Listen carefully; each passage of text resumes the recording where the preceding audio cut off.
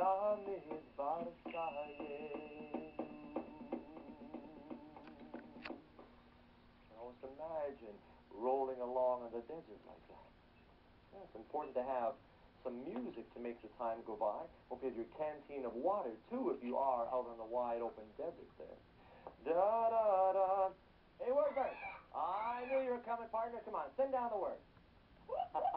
Oh, hey, nice throwback. Da-da-da-da-da. What's the word of today? A-F-R-I-C-A spells Africa. Africa. Africa is a huge continent in this world made of hundreds, well not hundreds, but many, many different countries inside the continent of Africa. And I know why Wordbird sent down this word today. Because in Africa, it's a very hot climate.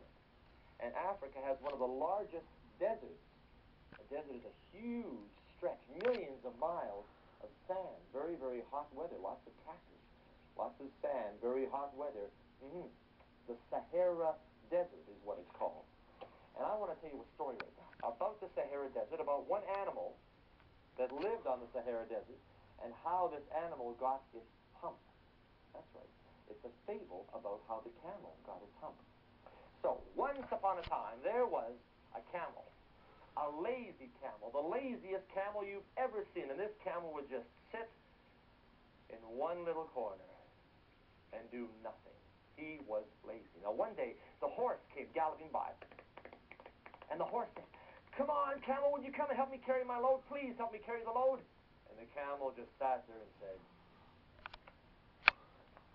"Hump." He didn't help him. The horse went away. The camel just sat there again. And pretty soon, a couple of days later, another dog came running by. And he came running up to him and said, "Please, please, help me fetch and carry my stuff, and I carry my load." And the camel, he didn't make a move. He just sat there, chewing his cud. He said, "Hump." Now, a little while later, an ox came trotting by.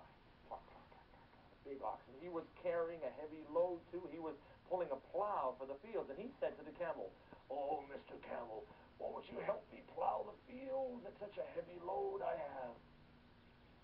And the camel just sat there, chewing his cud, and said, "Hump."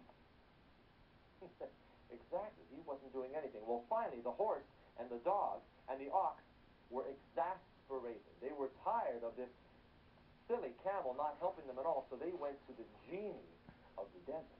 Now, the genie wore a huge turban around his head, cloth around his head to protect his head.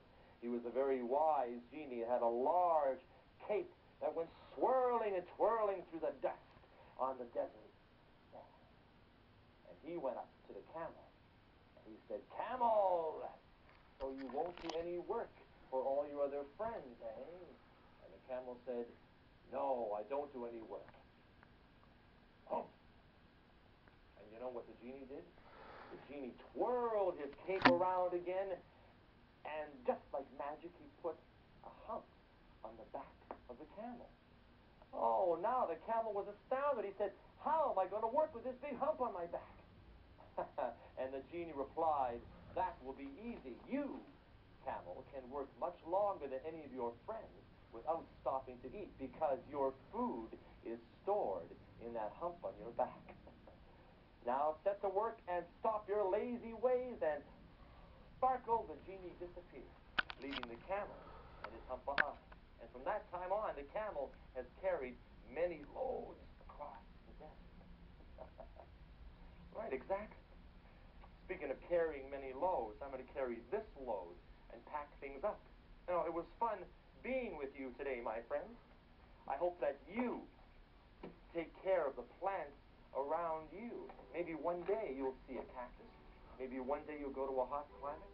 Take good care of each other, my friends, on hot days, any kind of a day. And I'll see you soon. Bye.